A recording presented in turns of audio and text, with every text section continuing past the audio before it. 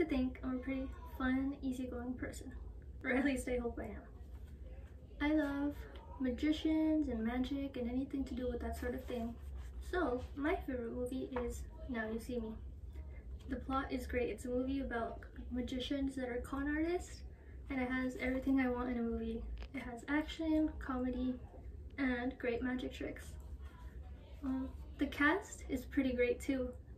It has some of my favorite actors like Dave Franco, Mark Ruffalo, Morgan Freeman, and Woody Harrelson, which is pretty good if I do say so myself.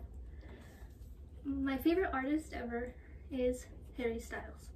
I used to follow him when he was in the band One Direction when I was about 12 years old, and I still follow him to this day, and I'm currently 19, which is a long time. It's just his music is really good and his personality seems so nice.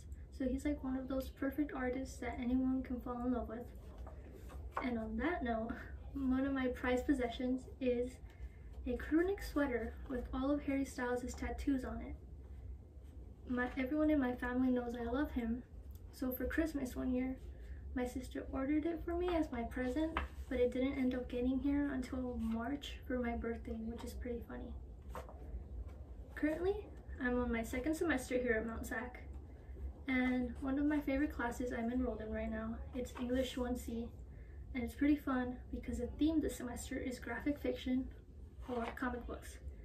I actually really love superheroes, and learning about Batman and Joker and writing essays about them in my class is pretty fun. It's like you're not even taking a class at all, and I really enjoy it and I totally recommend it. And something I'm really bad at, or not so good at, is singing. I'm a horrible singer, but I really like doing it anyway. I like doing it in the shower or singing to my family even though they hate it.